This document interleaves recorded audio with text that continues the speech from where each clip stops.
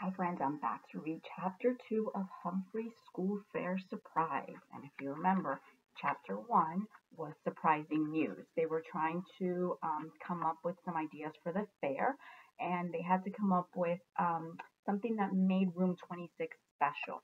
Think about what makes room 26 special. If you remember at the end of the story, they were saying that the two things that make their room special are Humphrey and Og. So that was chapter 1, and today we're going to be reading chapter 2, Busy, Busy, Busy. So here we go. The next morning, after math and reading, Mrs. Brisbane gave each student a large piece of cardboard. It's time to make our signs, she said.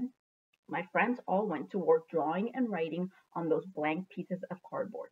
From my cage by the window, it was hard to make out what their signs looked like.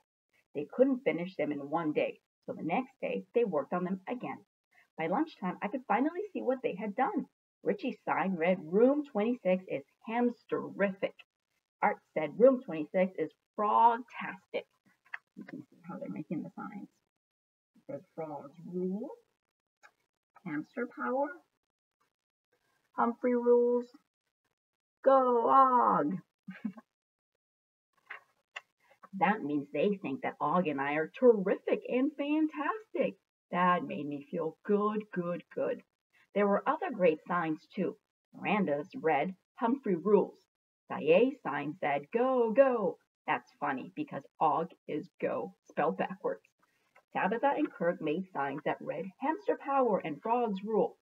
The signs were every color of the rainbow. Some had flowers and glitter. Some had funny pictures of Og and me. All of them made me proud to be in room 26.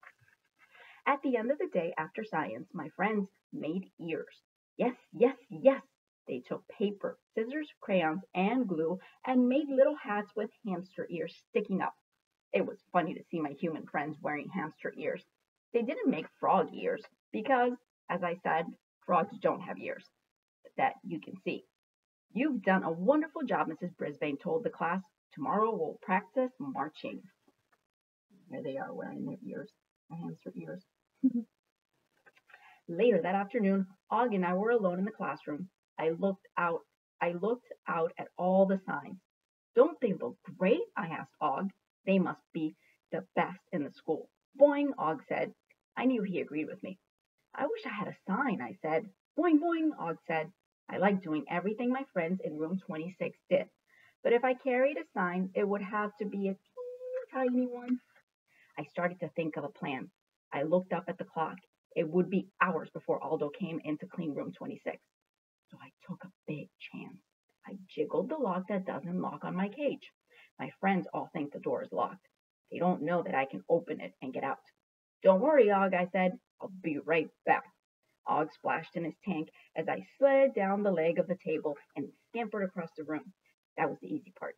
Finding the art supplies to make a sign wouldn't be so easy. There's an open space under each tabletop where my friends keep their supplies, but it's really hard for a small hamster to reach that space. Then I noticed that Richie had left his jacket hanging over the back of his chair.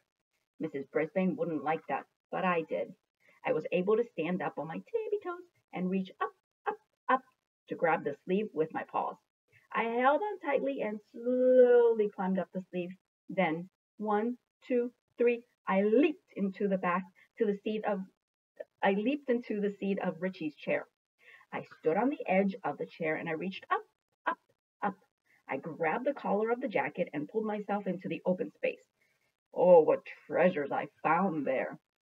Crayons, markers, pencils, a ruler, scissors, glue, books, and paper. How I wish I had a desk like that. Boing, boing, boing, Og called out as warning. I looked over at the window. It was getting dark.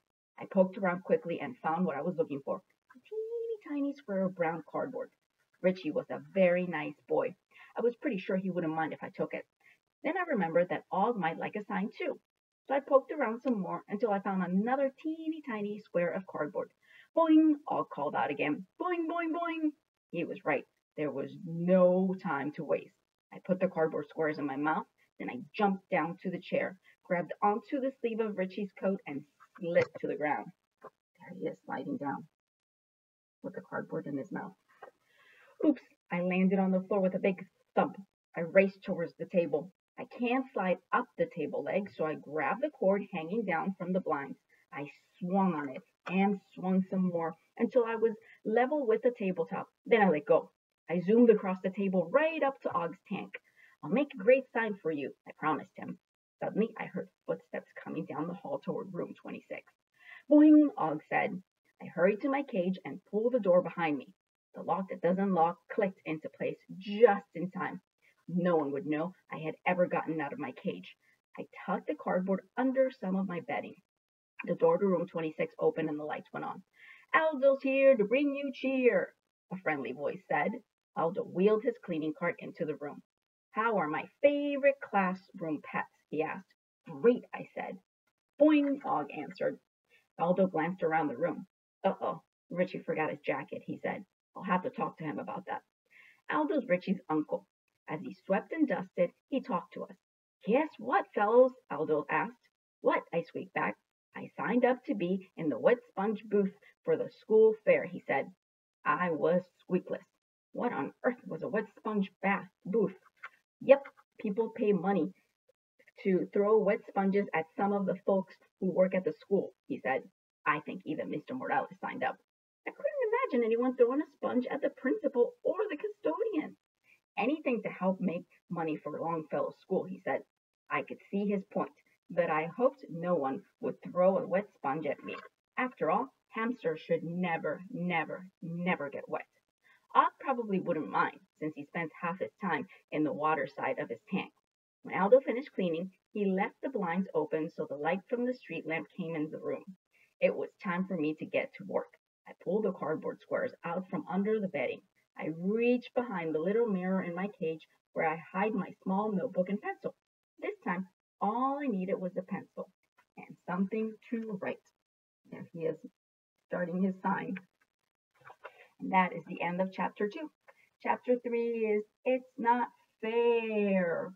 I wonder why things are not fair. And it's like the school fair. We'll find out a little bit more next time.